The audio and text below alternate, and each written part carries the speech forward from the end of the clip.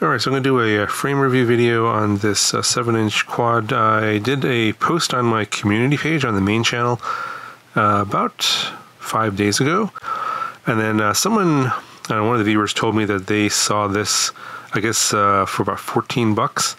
I actually paid $19, a little over $19 for this one, which I thought was a good deal. Apparently, he was a first-time AliExpress customer, so I guess if you were a first-time buyer, you get an additional discount, which is kind of interesting because he went ahead and he said he got the frame plus, I guess, a 30 by 30 stack for about $40 and some 2807 motors for about $40 for a set of 4, which is crazy. So I guess basically for a whole quad without a FPV system, no video system, was about $100 for a 7-inch. So don't know anything about the quality of this frame necessarily, or the stack, or the motors. It's you don't never know unless you actually try, which is why I'm going to build this out and see how good this frame is or not. I've heard reports, or at least he told me that he saw this frame advertised, or I guess not advertised, but someone else bought it for like $12.53.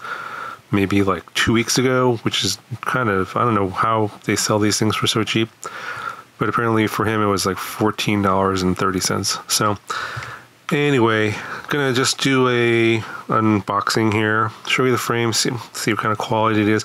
What can you get for about 20 bucks? This the listing that I found this under was called the Tiger Beetle. So I don't know if this is a clone of another design. It's a pretty standard looking, like dead cat 7-inch. There's dozens of them out there. Looks kind of similar to a lot of them that are out there, but I don't think it's an exact copy of anything. You'll also find the same frame listed under the name Poisonous Bees, and it's possible it might be listed under a couple other names. Those are the two that I found, at least. I did kind of a quick cursory search. There's so much stuff in AliExpress that it's really hard to know for sure. And I actually ordered this like 5 days ago, and it came really quickly. So really strange or interesting that things are shipping over from China from AliExpress in 5 days now, which is typically it's like 10 to 14 days usually, but this came super fast. So not sure what's up with shipping these days, but this came incredibly fast. All right, so got all the stuff out of here, and got the arms, you got some hardware, pretty standard stuff here, a lot of M3 screws, and looks like you got some press fit nuts here. Interesting. That's typically for something this low cost, you don't see press fit nuts. Screws seem to be pretty standard, basic quality. Got some M3 standoffs. That looks pretty generic. Not bad or great, but for the price, how can you complain? And they do include some TPU parts. So you got the camera mount on the left and right side, and looks like a GPS and antenna mount for the back. You get a battery strap, LAN RC Spark Hobby. Never heard of them.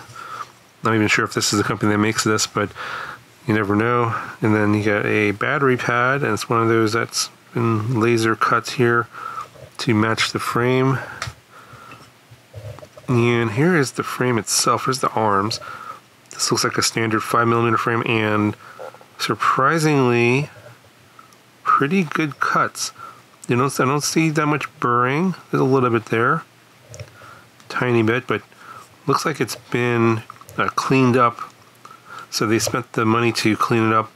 I did notice that on the product page, the hole wasn't cut all the way through, but it is on, at least on this one here. Yeah, it looks like all of them, the holes are cut all the way through for the where the center of the motor is. It's like a standard mount for those larger 7-inch motors. Only 2 screw holes there to mount the arm, and then you have probably a center, another screw here that this slots into. In the middle is probably where the flight stack goes, so you'll have to take that flight stack screw out. But looking at all of these, one by one, typically you can have a sense of how good the carbon is just by looking at the arm, and it's very strong. People are saying that this is going to be cardboard quality, and I can tell you that it feels like regular arm that you would get from a nice frame for $100. So it's pretty strong. Obviously, you know, I'm not going to be flying it into a wall at 100 miles an hour. You can let other people do that test. I just want to verify. Yeah, it's about a little under 5 millimeters. It's 4.88, 4.97. A little variation in the arm, so 4.79, 4.8. 4.85, so a little bit under 5 millimeters. And then here are the plates. I'm not sure if this is the top or bottom plates. 2 millimeters. This looks like the top plate. 2 millimeters. It's a little thin on the plates here. Usually like 2.5 or 3 millimeters. A little bit under 2 millimeters for this one. So this is looks like a staggered design. So this would be the top plate. And yeah, I think it's probably going to be something like this.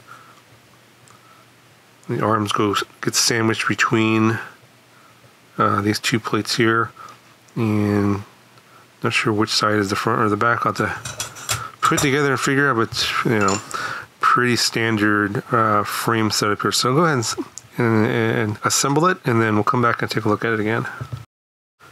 Alright, so putting this together was fairly straightforward.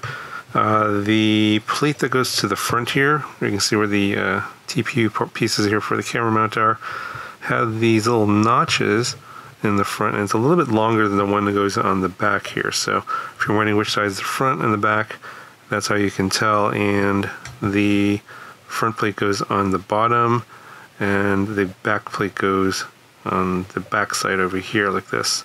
But this goes on top and sandwiches the arms. The arms are pretty much the same length on the front side and the back side. They're just slightly different angles.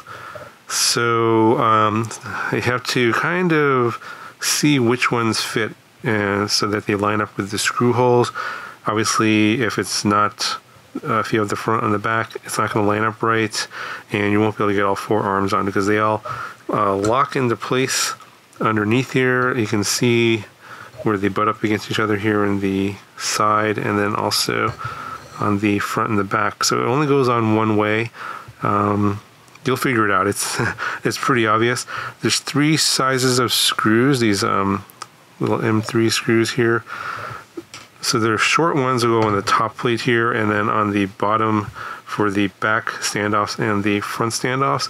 The second smallest size, or the medium size, are going to go, there's 4 of them. They go into this hole for the arms, into this press fit nut here, and on this side over here.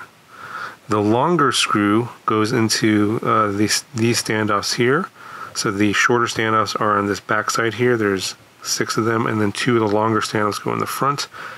And then so they have the third smallest, I guess. The smallest goes, I guess there's 4 of them, 4 sizes actually. There's the smallest, there's the second smallest, which is this one, third smallest, which goes into the standoffs here, and then the longest ones are pretty obvious. They go into where the stack goes. This is a 30 by 30 stack hole, and that's also press fit nuts here as well. It looks like you have mounting holes for 20 by 20, 30 by 30, and then you have also the whoop style 25 millimeter by 25 millimeter, obviously at an angle there in the diamond formation. So this takes pretty much everything. And then in the back here, it looks like you've got 20 by 20 and whoop style 25 by 25. So they'll probably work for O3 and Vista, Walksnail, etc. And you have some mount holes here, 20 by 20 and 25 by 25 in the front here as well, for maybe like for the split style cameras. The arms can be removed by just loosening up these screws here. They go into the standoff and that press fit nut, and then the arm will slide out if you happen to rig one. And then for those of you asking about spare parts, I would recommend just buying another one. So if you can pick up one of these for like under 20 bucks, if you need spare arms for whatever reason, if you're going to be crashing it, just buy another one. It's like, you know, another 20 bucks to get a whole, you know, basically a whole set of spares. You get top plate, everything, all the screws and everything will be included. So That's what I would say in terms of getting spare parts. And then the TPU prints are actually really good as well. Pretty surprised at the quality of everything here, given the price of this. Like I said, I paid $19 for this, and some people paid quite a bit less as well. And all the screws and the hardware, everything in terms of the cuts, clean, everything fit together. I didn't have to force anything. The screws that go into these press nuts are a little bit long. Some will say that's a good thing or a bad thing. They look like they're maybe about a millimeter longer than they need to be, but I guess longer is better than having it be too short.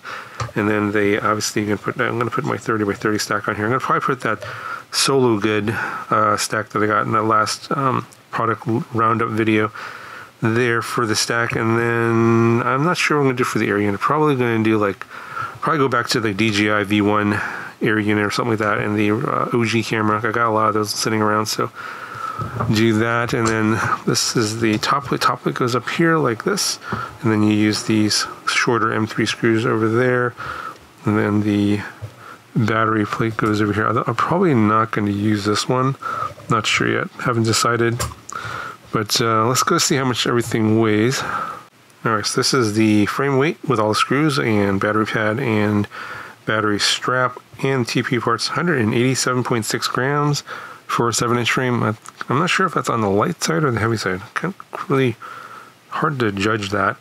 I guess we'll have to see after the full build, and I compare it to another 7-inch build that I have. But yeah, I say overall, pretty impressed with the quality of this for the money. And again, you have to consider the cost. I've seen some 7-inch frames are in the $80 range-ish. Even some of them are quite a bit more, even over $100.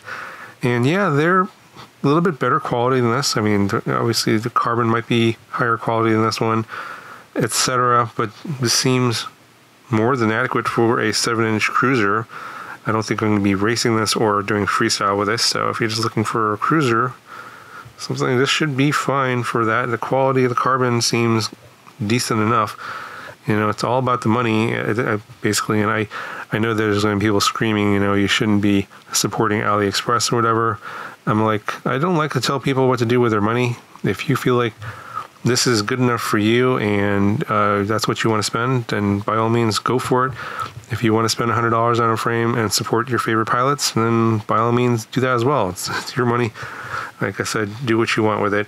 But I want to just, I don't feel like I should be prevented from making these videos and showing these just because some people think that the cheap stuff shouldn't be shown in videos. So I think it's all about, the value you get for the money and whether or not, this is worth it for you or not. Anyway, I will have the build of this over on the main channel. I'm going to put obviously motors and a stack and video system in this one.